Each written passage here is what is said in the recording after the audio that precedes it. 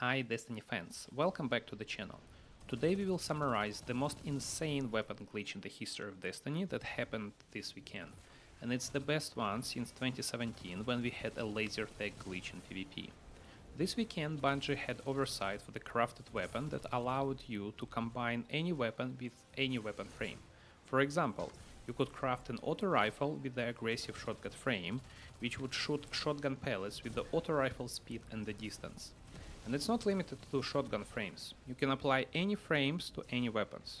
Do you want a scout rifle to shoot as that messenger with the 3 grenades? No problems.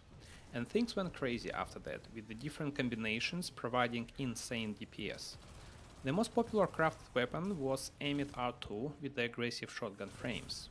This was also the most popular weapon in trials with 0.2 TTK.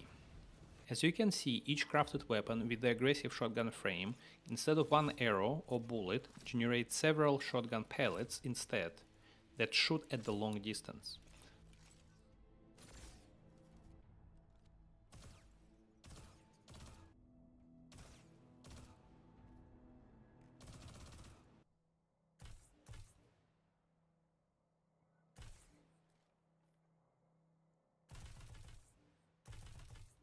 The most insane DPS is coming from the grenade launchers or machine guns.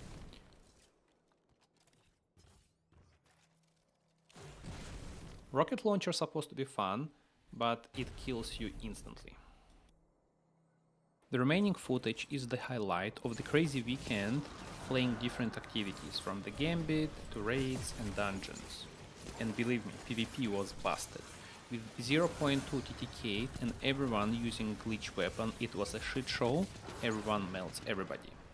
Also expect to see a race of emblems for the different dungeon completion, solo and flawless. It was very easy to do these days.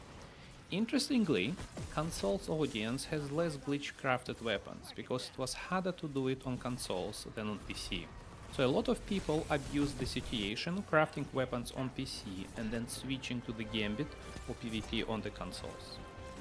Bungie identified this issue within the same day, but they decided to let people have fun over weekend, and the glitch has been fixed this Monday morning. And believe me, it was fun.